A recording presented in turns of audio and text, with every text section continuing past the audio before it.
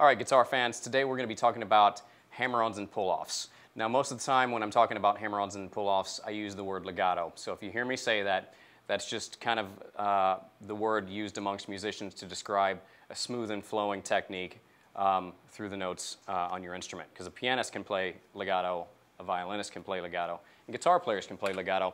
But when we're playing legato, we're using hammer-ons and pull-offs. And in case you don't know what a hammer-on and a pull-off is, well, a hammer-on is simply when you have two notes on a single string and you only pick the lowest note, hammering to the higher note, sounding the additional pitch. Okay? And a pull-off is the opposite of that. It's where you have two or sometimes more notes, as you'll see in a minute, on a string, and you pick only the highest note, pulling off to the lower note.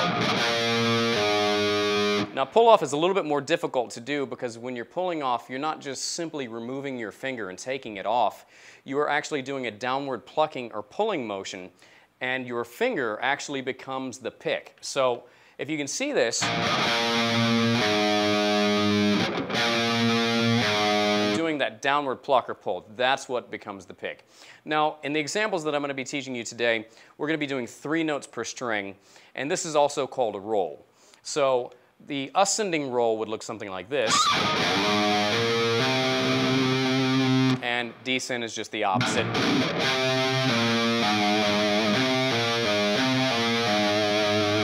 Now, I'm going to show you 3 different shapes for your left hand. The first shape we're going to take a look at is the whole step shape, and that's what I've been using this far. And there's 2 ways that you can actually do this fingering. You can actually do it with your index, middle, and pinky, or index, ring, and pinky, and I recommend that you do both. One of them is going to be naturally easier for you, and that should be your go-to fingering, but I do recommend using the other fingering as well because there are going to be some times when the other one is going to be a better choice based on what you're doing before or after the given passage. So you want to be able to use it if you have to. All right, so we're just going to be doing symmetrical shapes, meaning they're non-scale patterns, they're just fingerings to develop this technique.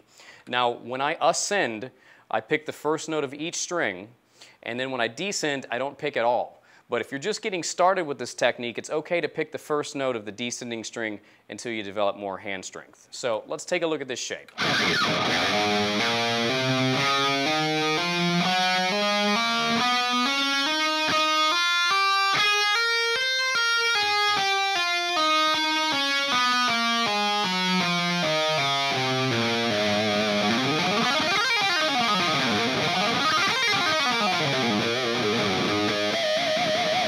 All right, so start off with that stuff slow and work your way up to warp speed. Now, another great way to work on just strength and development for these particular types of examples is working on your single string form, because this is going to help the ascend and the descend and your turnarounds. And a turnaround is when you go from ascending to descending on the top or bottom strings. So one of the things that I really like to do is just work the ascending pattern. So I'm going to do this on the 3rd string, and you're going to pick 5, hammer onto 7, hammer onto 9, and then you're going to pull back off to 5. So when you're practicing this, you're only going to pick the very first time that you play it. And this is going to go like this.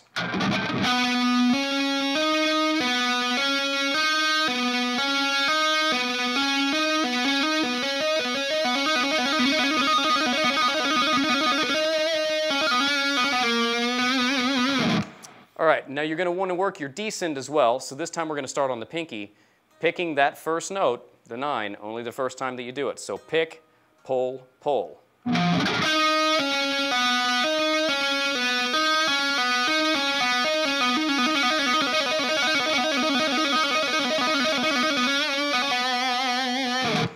And the 3rd way you want to practice this is by ascending and descending in a single position. So this is going to give us a 5-note pattern that goes like this.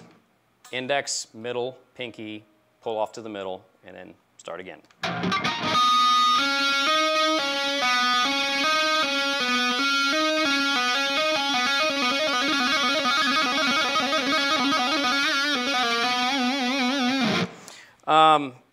One thing I'd like to talk about additionally is my right hand technique. I'm doing some extreme muting with my right hand to keep everything quiet. When I'm working on these single string examples, I take my thumb, and after I do my first pick, I take my thumb and I lay it across my 4th, 5th, 6th, and 7th string. And then I take the middle finger on my right hand and touch the B string, and I take the ring finger on my right hand and touch the high E string. This way, there is no possibility of open string noise any way, shape, or form. You're only going to hear, you know, the string that you need to hear.